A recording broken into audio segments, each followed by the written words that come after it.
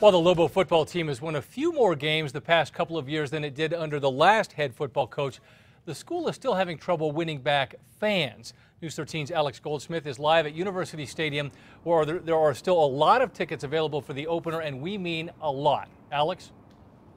Dean, in just 8 days, Lobo football will kick off its 2014 season here at University Stadium.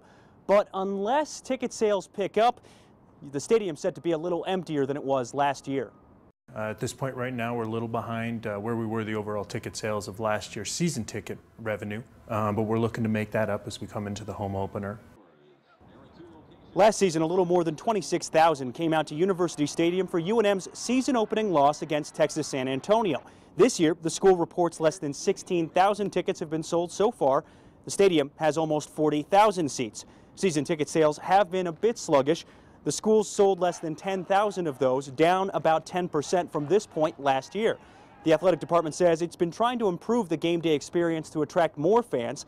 Last season, the school added a new, upgraded scoreboard to University Stadium.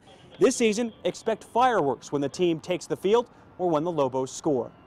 It really kind of enhances that college game day atmosphere that you see across the country.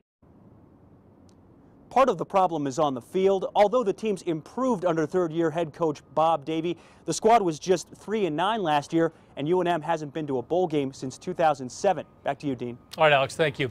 Kickoff is set for next Saturday at 6 o'clock. The Lobos get a big test the week after that when nationally ranked Arizona State comes to town.